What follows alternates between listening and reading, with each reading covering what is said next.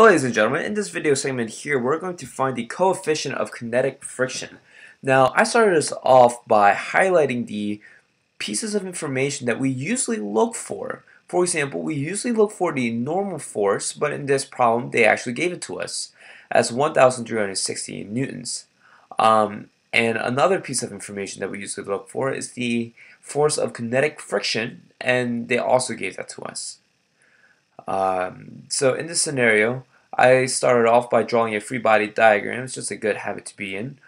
And we can actually solve this problem straight off the bat. We have the force of friction, kinetic, is equal to the coefficient of kinetic friction times the normal force.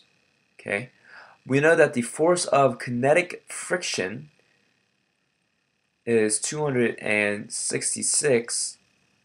We are looking for the coefficient of friction, and we know that the normal force is 1,360 newtons.